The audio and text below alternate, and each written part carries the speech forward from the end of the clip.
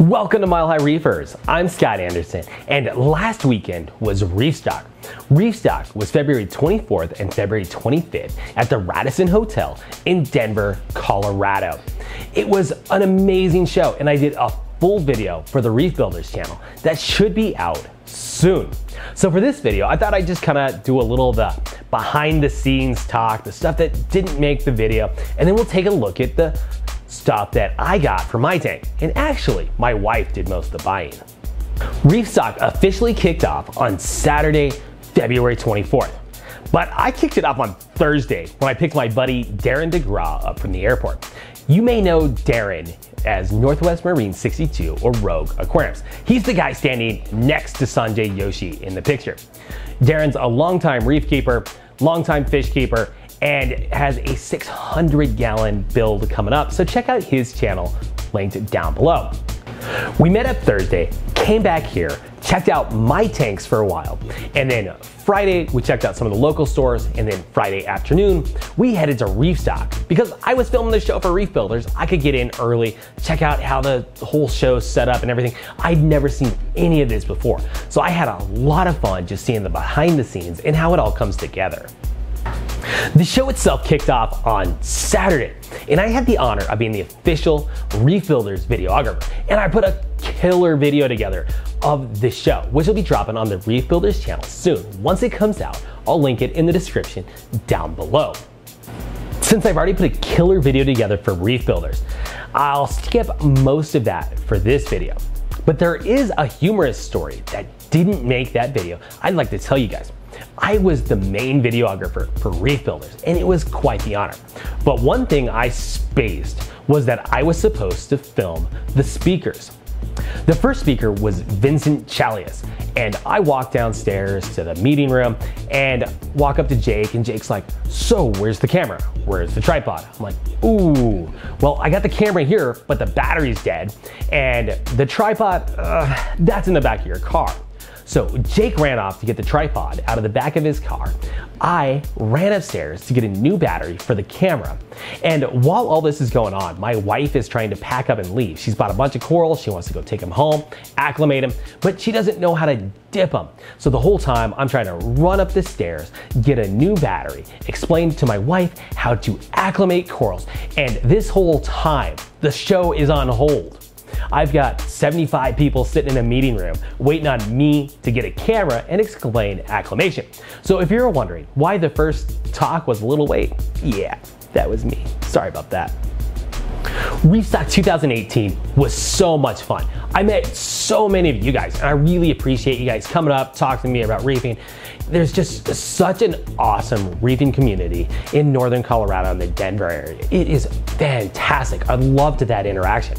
I got to meet with vendors. I got to meet with coral sellers. It was just the best time. Plus, my wife bought most of the coral. So when I got home, I had surprise coral. 90% of what we bought, I didn't know about. So now let's go find out what my wife bought for her 24-gallon nano cube. And here's the frags my wife bought. The frag rack that they're sitting on was actually an early birthday present that Darren bought me. It's by Printed Reefing Solutions, and it was really cool because they were printing them up right at the show. For the frags themselves, she picked out a nice selection of softies and LPS, mainly zoas, acans, and mushrooms. The corals lived on the frag rack for about a week before we had time to put them in the tank. With all the new corals in the tank, I have to say the 24-gallon net is starting to look really good.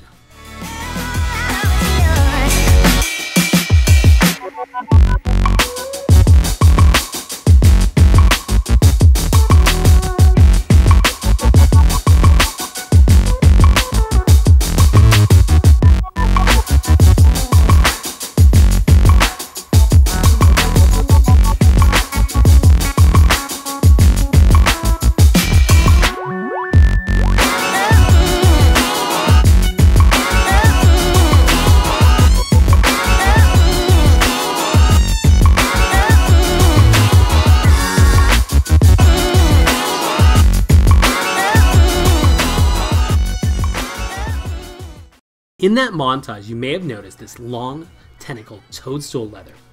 And this is actually a coral Jake gave me a couple of months ago. Under the right lighting, it's green, but here it's kind of a brown color.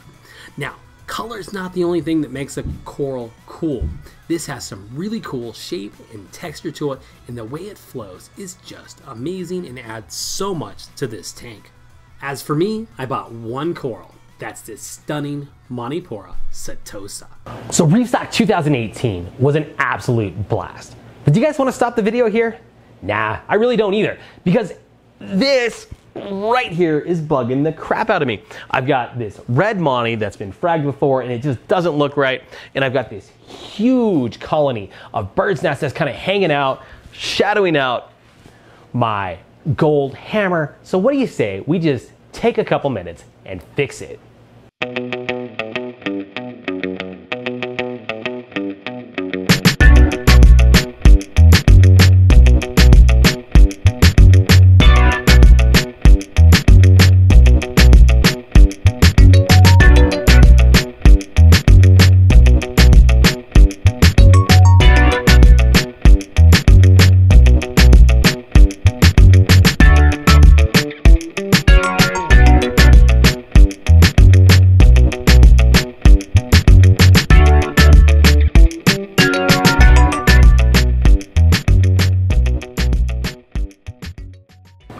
I'm loving the way the bird's nest looks right here. It just fills that spot so well. But there's gonna be some challenges going forwards. First, it's not glued on very well, so it's gonna have to attach before it's knocked off by something else, or I'm gonna have to re-glue it. Second, there's just two pieces that are kind of like jammed in there, so those need to grow together before they get knocked off. And of course, third, I've moved it back closer to the Monties as I broke pieces off. So now it's gotta reestablish its position in the tank between the bird's nest and the Monties. But I think long term it's gonna go well. Short term, it's gonna be worse before it gets better. Hey guys, I loved ReefStock. I hope you guys did too. Thanks for watching this episode of My How Reefers. Like, comment, subscribe. See you on the next one. Peace.